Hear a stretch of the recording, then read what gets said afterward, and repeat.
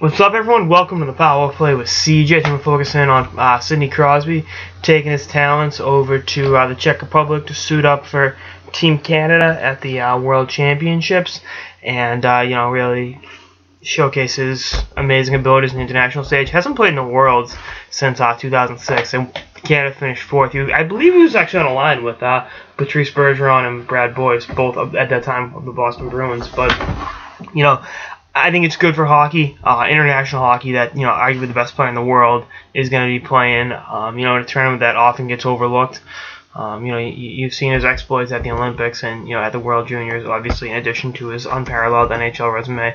But again, I'm happy for this. As an American, as much as it hurts, I medal chances, which weren't great to begin with, the fact like Jack Eichel gets to play against Sid is pretty cool. That's. Connor McDavid hasn't done that because his team's still playing, but you catch my drift. And obviously McDavid couldn't play against Sid of the Worlds because they're the same nationality, and they'll get plenty of chances to play against each other, in the coming years. But either way, I like it. I think it's good for international hockey. I think it's good for Sid. So many injuries over the last 5-6 years. He's put together 2 healthy seasons, and been able to. Show why he was, so highly touted, and why he was, Sid the Kid in the next one. Obviously, Pittsburgh's playoff failures don't look good in his resume, and I think that'll be a point of contention this summer. And I'm not overlooking that, but that's a separate issue entirely.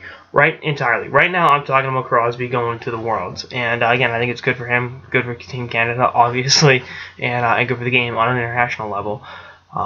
When you see your best players going over there, it's great, and I think the Canada's younger players will have the opportunity to learn from a guy whose, again, track record is unparalleled, who has an unquestionable work ethic, and is great for a reason. Not only does he have a God-given talent, but he's worked his ass off to get there, and I can't say enough good things about what he's doing right here. I think it's easy to take the easy road out, but he's choosing not to do that. So again, wish him nothing but the best over there. Go easy on Team USA, but we'll enjoy his abilities, and hopefully, for his sake, the Pittsburgh Penguins are able to reconstruct a team around him that can win the cup, because it's not looking too good now after getting slapped around by the New York Rangers in the first round.